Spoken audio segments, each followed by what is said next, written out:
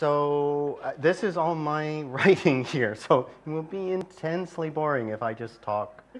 So let's leave the agenda aside for the moment, or leave this document aside for the moment, and start with questions. If people who are here who weren't on the team this year, or Gregor, you still have some questions, then about bursaries, then so let's open up to questions.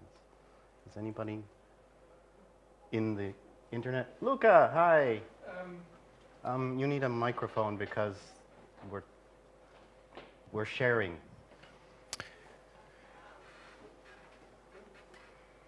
Could you explain for those of us who are not part of the bursaries team the impact that cancellations have on you or the budget?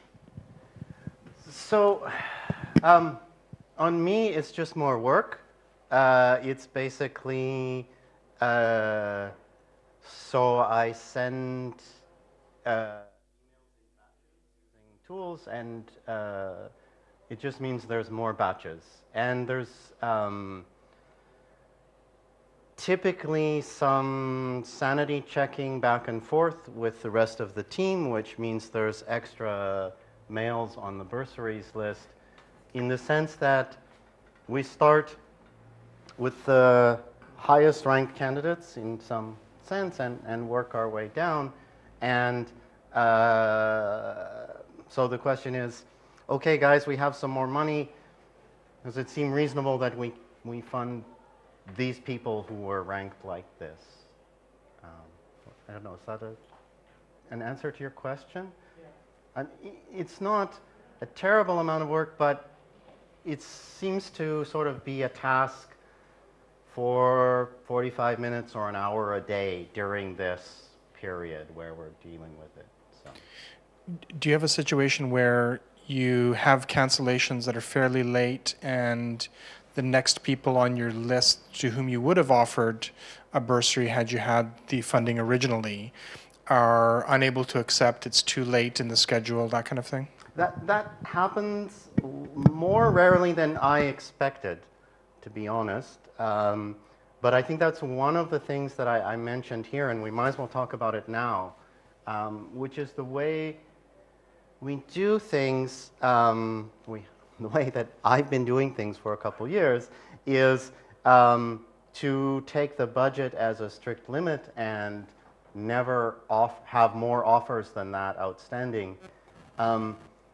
Given the reality, we have a very strong expectation of cancellations, and we can probably look at the data from previous years, and every conference is different, but still we can, I think it would be reasonable to go to the DPL and say, this is our budget, we're going to over-allocate by 10%, or just to pick a number out of the air, but we expect to be within this lower number.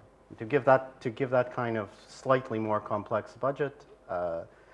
I know that previous DPLs, when we discussed that idea with them, so I think this, when we talked to Luca, he said, I have no problem with funding it, but come back to me when you need the money. And I think this was a little bit different because we were talking about working our way further down the thing, but it's closely related. I think that if we can offer more people earlier, it will be more efficient for everyone. I mean, less people will have to deal with last-minute panics. Yes, we'll have less rounds. So I don't know, maybe if you have any idea as DPL in the current hot seat, what do you think about this? Hey. This year, I guess we increased the budget for bursaries by maybe 30%. Right, which was, right, and that's actually another topic. So one topic is that we had this pre-process discussion with people and I said, okay, with this amount of money, we're only going to be able to fund travel for about 45 people. That's my estimate. Is that okay, or should we go to the DPL now and ask for more money? Okay.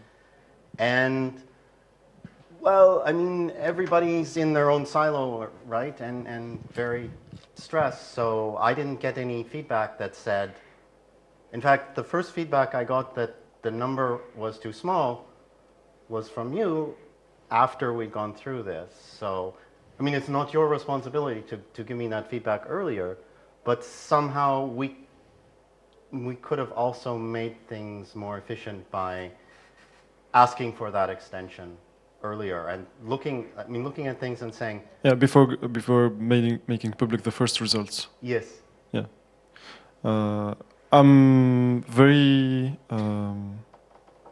supporting of the idea of for example, the 20% extension, overcommitting, yeah. Yes. Because we can afford it. Right, even in the worst case where nobody cancels. Yeah. Right. Yeah. And for me, there is another question, which is about the Debconf budget. There are things that should be constrained a lot because they cost a lot, like the venue, possibly, the accommodation, the conf dinner, whatever. And I think that the budget for bursaries should maybe be distinct from the Debconf budget, because it's mainly with Debian money, maybe not.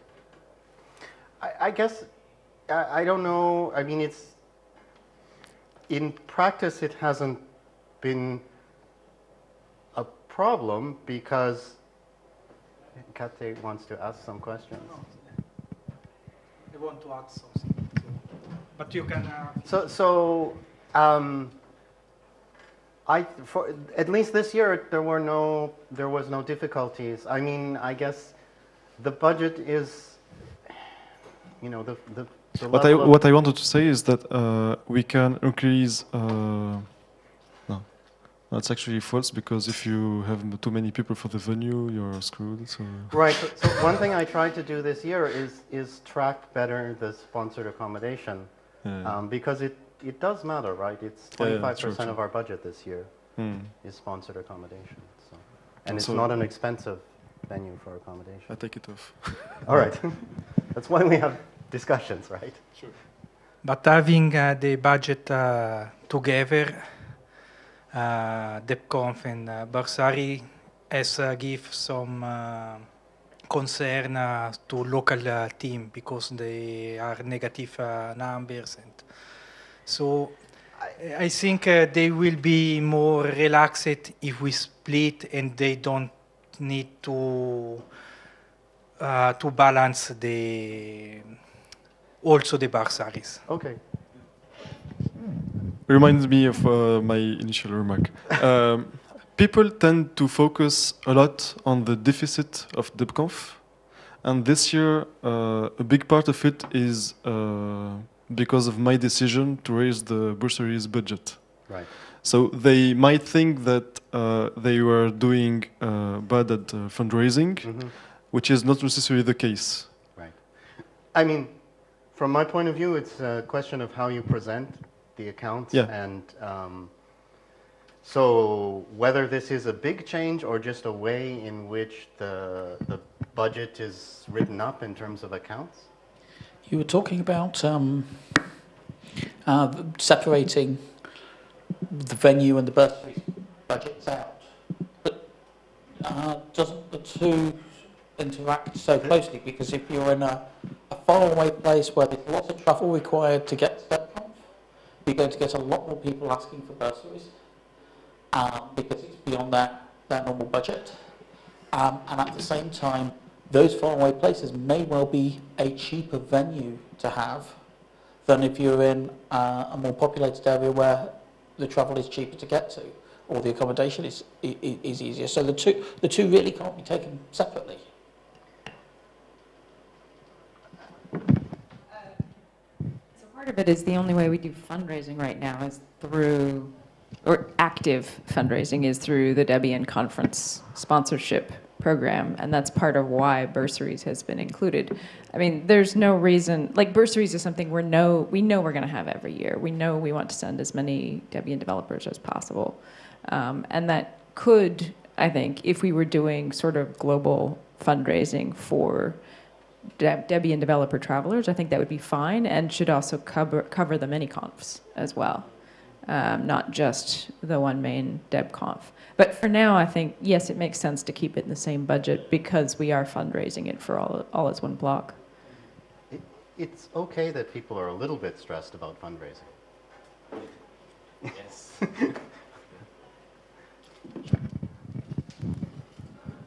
I just wanted to, I walked in late, I'm sorry about that, so please tell me that it's been discussed. But when I walked in, you were talking about putting more diligence into the sponsored accommodation, because in DC 15 that was like difficult to do, and now for DC 16 I think you improved the process and you had a closer watch. My question is, how much do you think would it facilitate the entire process if we didn't have the concept of sponsored food and accommodation, but our attendees who are sponsored would simply receive an invoice? You know, this is your invoice for attendance of Debconf. You chose to be here 5 days at $30 each, so $150 is payable, and then they take this invoice and give it to you. So this means running more money through the trusted organizations or not? No, I think how you do the treasury, that's something separate. But it's more about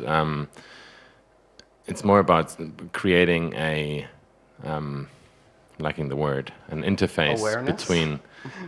Well, that too. That's a huge part, but it's also an interface. For instance, that would be compatible at some point in time with taking accommodation out of Debconf Orga entirely, if we ever wanted to do that, so that you know, you put your promo code into that hotel's website over there and book your rooms, and then you apply for bursaries to give you the money back, or somehow like get it charged to a bursaries account, so you don't have to shift the money all over the place. I'm simply wondering, like, would it make more sense to simplify the interface between the applicants and you in invoice form? What I would say is no, and the reason is no is because I just about lost my temper today with people showing up at 3 minutes to 2 in my 12 to 2 document collection block, and that's with only travel sponsorship people to deal with. So the fact that food and accommodation sponsorship, which will probably continue to be a much larger number of attendees, doesn't involve any time from bursaries / treasury people at Debconf, is probably a strong benefit that I would not want to give up. I think you wouldn't need to have this be a reimbursement process for the accommodation, because all you need to do in advance of the conference is say, this person applied for $150 for accommodation and food, and then by checking that off, you're essentially diverting who's paying the funds. It's no longer a receivable from... It could work, but the processes for dealing with the venue every year are very different and usually weird. Which is why I think the attendees should be dealing with the venue, and we should have a standardized process. I think it could be difficult because then we are buying our attendees, and for tax reason and trusted organization, it could be very difficult. If we reimburse, it's okay, but if we pay and then they should come, and I think it's more difficult for taxes reasons. But it's an idea. So maybe it seems like an implementation detail, which is fine, we can talk about those, but maybe since we're all here and this is probably something that the person doing it in a given year can decide. Probably the community as a whole doesn't care either way. So maybe we could stick with it. I don't know. If you don't mind tabling it for now. And then I killed the discussion. All right, so other things that people, other questions that people have? Fotis. Is this your name? Sorry. Yes. Fotini. I'm sorry, I get your first and second name mixed up. You're just a spectator, or did you want to ask some questions? Or? Oh, okay. At least I learned something. Now I can hopefully remember your last name, since I've been publicly embarrassed about it. Okay, other questions? Luca again. These Canadians, I do not know if they're worth the trouble. When you said that you track the accommodation, what is involved in that, and why is the accommodation tracked? So previously, we have not done any. So for example, in Heidelberg, it was very different because the accommodation we bought in bulk. Is that right, Martin? More or less, we booked a certain number of rooms. And we booked the venue. We booked the whole venue, right? And so at that point, the incremental cost to Debian of giving food and accommodation sponsorship to people until the venue filled was zero. So there was no real accounting to do. This year we pay per person per night. And for example, when Mehdi approached me and said, hey, paraphrasing, should we sponsor more people for travel? I said, sure, but we have to also take into account this will cost extra accommodation, and made some estimate about if we sponsor these 10 more people, then it's going to cost this much more in accommodation. So,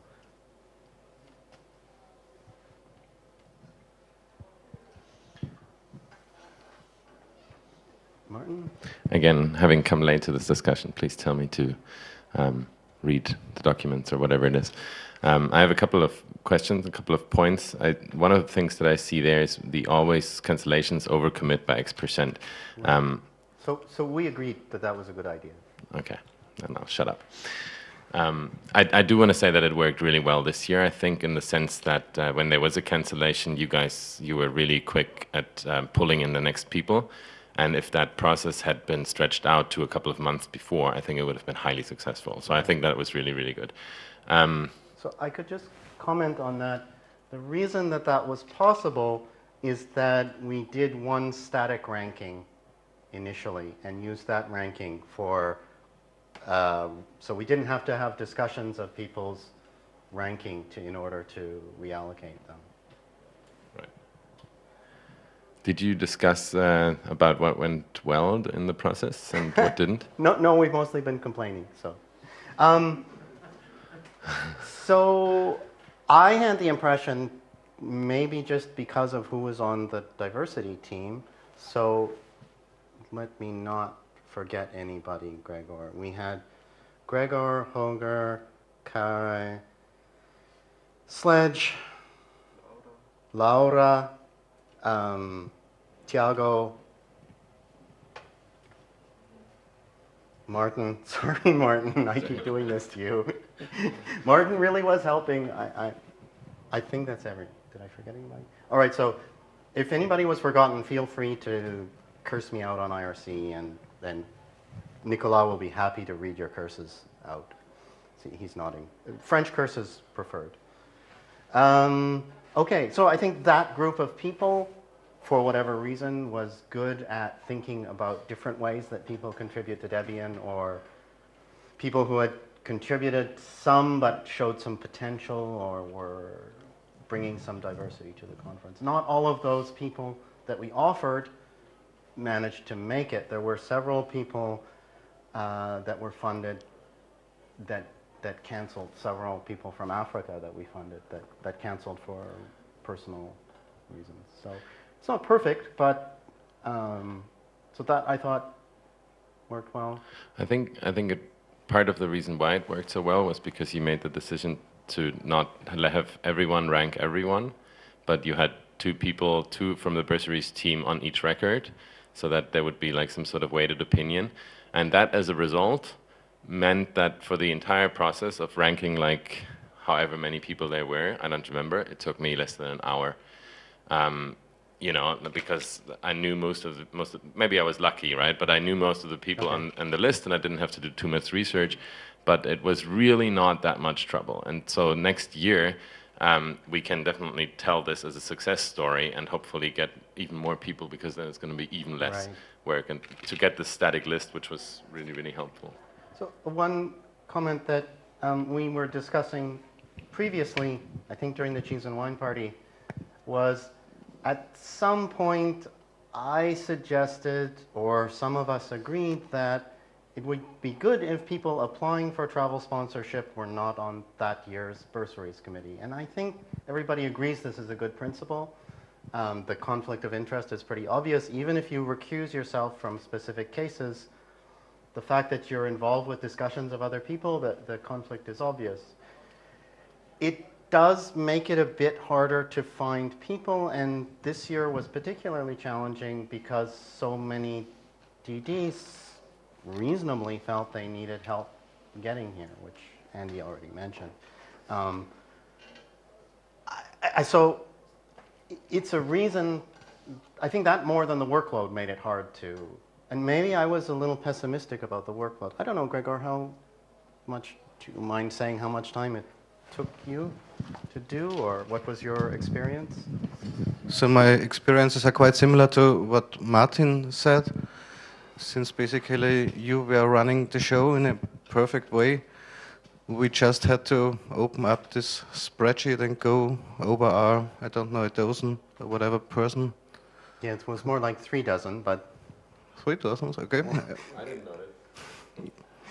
Yeah, so I guess the first batch was, you said an hour, yeah, maybe an hour and a half or something like that, and then those 2 or 3 additional persons. So it was really not much work for all except for you.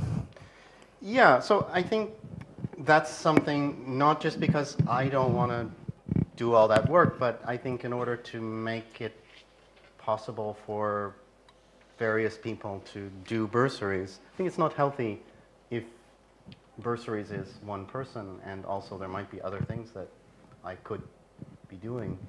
So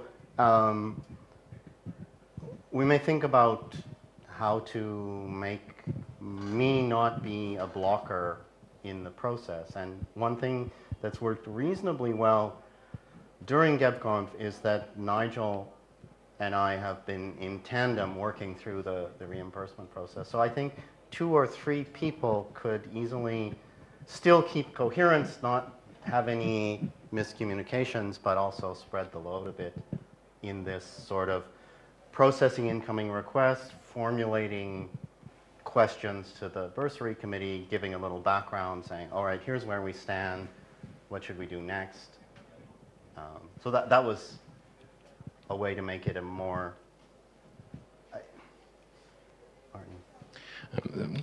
I understand that a lot of the benefits from the static list that we got came out of that Python script that you wrote. So you've already started to replace yourself with a small script, right? I think we should take this one step further, because I thought that the CSV file sending back and forth thing was kind of painful, and it must have been really painful for you to merge all this stuff. No, it was all easy.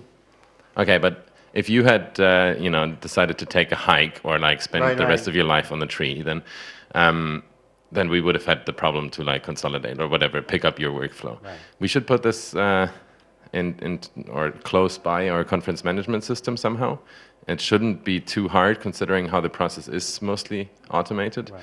And I think it would be even easier if I could just log on to the website and, like quickly while I'm on a train for 10 minutes, like 2 to 3 people and check it off rather than save local files and so on. Right. So I have a strong bias for offline operation, but I don't think that should necessarily guide Debconf processes. So whatever works for the team as a whole is fine for me. So in fact, there is code to do the merging that you think was hard. So there's already scripting for that. And I mean, yes, it could live in the conference management system if the conference management system wasn't replaced every year. So I personally am not willing to invest in the Debconf conference management system until Debconf uses the same one 2 years in a row. Oh, you mean Summit? Pentabarf? No, good point. So that's just I can't invest time in something if it's throwaway code. Right? I wasn't trying to get you to commit to it, more figuring out whether it would be helpful. I think that in the long run, I mean, we might see this offline version as a kind of prototype, and we might integrate something into the conference management system.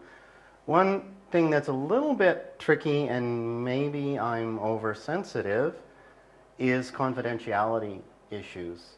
So the bursaries ratings in previous iterations were available to everybody who was admin on the conference website, and you have to decide if that's okay or not. And the problem with Penta, some people must still remember Penta, I know Martin does, is that these administrative privileges were never revoked. So the list of administrators strictly grew over time, and so eventually it became more or less 100% that if you or your closest friend were applying for bursaries, you could browse the team's ratings. Okay, I mean, if people in general can live with it's on the one hand, it's clearly not ideal, right? And on the other hand, we always have this issue with system administrators, and we somehow trust Luca, so I don't know. But, no, he's from Canada. Yeah, so it's meant to change in the future. So I don't know. It's not a. That's something to think. I would say that's something to think about in terms of integration with the conference management system. There is some advantages to being your own little kingdom, but there's this trade-off too. There's an API, and so you could implement it as a microservice outside of the... There's probably technical solutions to this social problem, yes. I have another question. In the past, we've had very few cases, but we have had cases where people requested sponsorship and then didn't show up to the conference, or otherwise behaved in ways that were not, I mean, obviously if you get the measles 2 days beforehand, then we're glad that you don't show up, but if you just don't show up, which there was at least one case last year, how do we have any processes in place to handle that? We don't. The first thing that I started tracking last year, and please, I hope I remember to do again this year, is canvass people on volunteers, how effective, how helpful they were. And some members of the committee told me that that information was quite helpful in terms of evaluating this year's bursaries. But that's only taking the positive, I'm a positive guy. But yeah, I don't know. There are all kinds of issues to think about once we start tracking these things. If we have as a sort of organization of open and good people, if we have secret blacklists, it's not that we can't do it, but there's complications. So yes, we need some way of having a collective memory that doesn't get us into legal trouble. German law is crazy, or is very protective of privacy. So we can't keep it on a server in Germany or something. I mean, I don't know. No, so more seriously, we need some way of, some process and I don't know what that process should be exactly. I don't know if blacklists is the way to go, and I don't even know if that is the reason why I asked the question.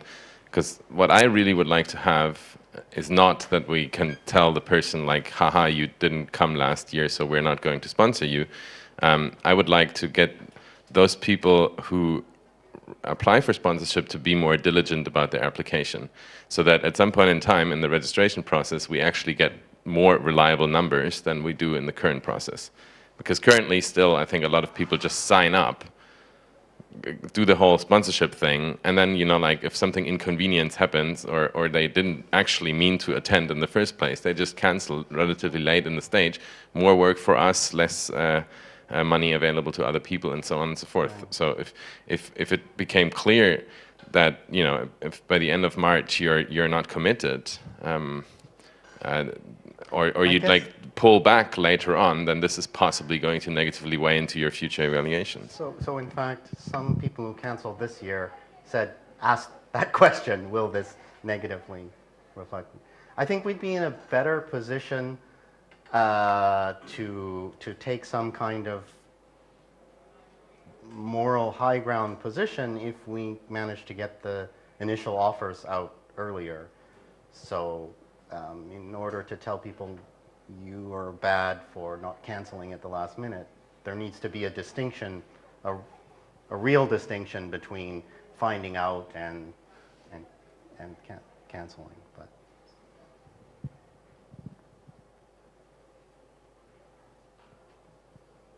I mean, we could have some kind of confirmation process if we for bursaries, right? I mean, we could minimally ask people, let us know if, so currently we say, let us know if you're not going to accept this.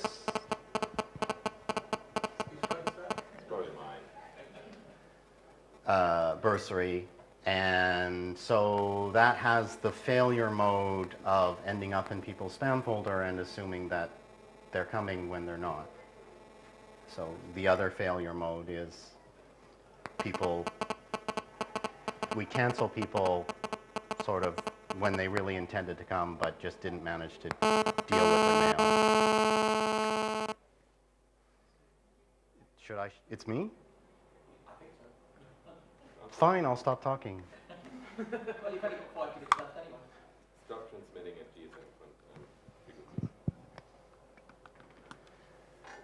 GSM. So we only have 5 minutes left. So there are other. Mehdi wants to. Yeah, but I can. Okay. So you added this question about requirements for Debconf funding. Yeah. Is this? Yeah. So this is something how that. about your plans on this question? Right. So this didn't work so well this year, in my opinion,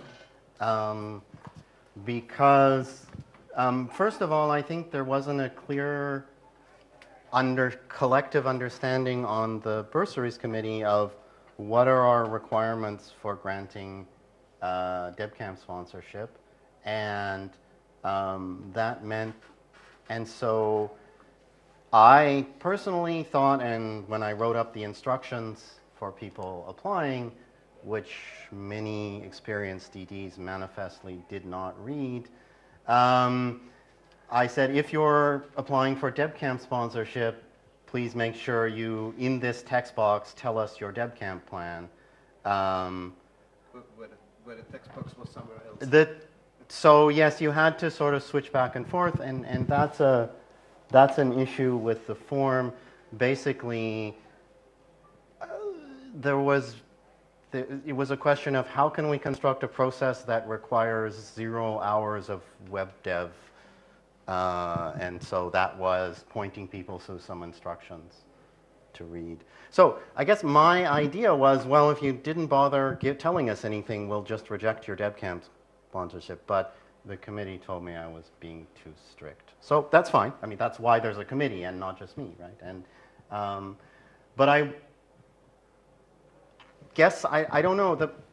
Let me take 1 minute of our remaining time to articulate why I thought this was even reasonable to consider denying Debconf sponsorship to people that honestly we're pretty confident will do something reasonable in Debconf.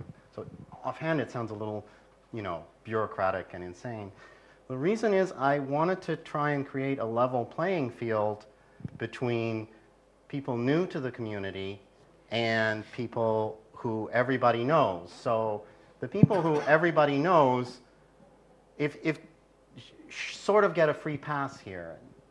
I guess we can decide as a community that that's okay, but it does sort of, I don't know, at the time it seemed like it put the people who were unknown at a disadvantage just by putting the other people at a relative advantage. If you have still time, I have two questions actually. Sure. So you've seen the case of someone accepted on the schedule with a talk, but not being sponsored. Yes. Is that something that we should work on in the future, or was Yeah. it an issue? So first of all, the person in question should have been better at filling out their application form and at least said that Getting they it right, yeah. applied to give a talk. Then we would have contacted the content team for sure. If they'd said, I've applied to give a talk, we'd say, hey, should we fund this guy? He says he's, you know, if you tell us to fund him, we'll fund him. I mean, that was my position with speakers this year, was if the content team wanted somebody, then that I considered a pretty strong endorsement. I mean, I think his point was about the schedule, or some talks were published before the sponsoring were yes, done. So there was a potential communication problem for sure. Like, we didn't know who was sponsored or who was accepted for talks or not. But I'm not sure the content team knew either who was accepted. So, Okay. so Alison is shaking her head and saying no, that information just wasn't decided yet. So I don't know what could be improved there, except maybe work on. I mean, I guess in the no mail, there's a line which says, you know, if you think there's some issue here, please contact us. And I think rather than, I guess, although it's a little less transparent, I think it would be better to take this up with Bursaries than to make a public issue out of it. Yeah, sure. Only because I think it looks kind of bad if people are not funded, they make a big scene publicly, and they're funded. This is not a precedent we want to encourage. So this is something we've actually talked about in terms of website tooling. If you could get a simple cross-reference list of people who applied for bursaries and submitted talks, Yes. that would help enormously. Because you did actually, for the people who said they submitted a talk, you did email us and ask, are these people going to be accepted? And even though we hadn't finalized the process yet, we knew those were good enough. So we looked and we were like, yes, we're going to accept these, Right. and we let you know. Right. So where we had the information, I think we did the right thing, but it's a matter of surfacing the right information. And that's a pretty simple cross-reference because, you know, everybody's using the same either Alioth account or Debian account. Right. So it's Well, possible. Internal to the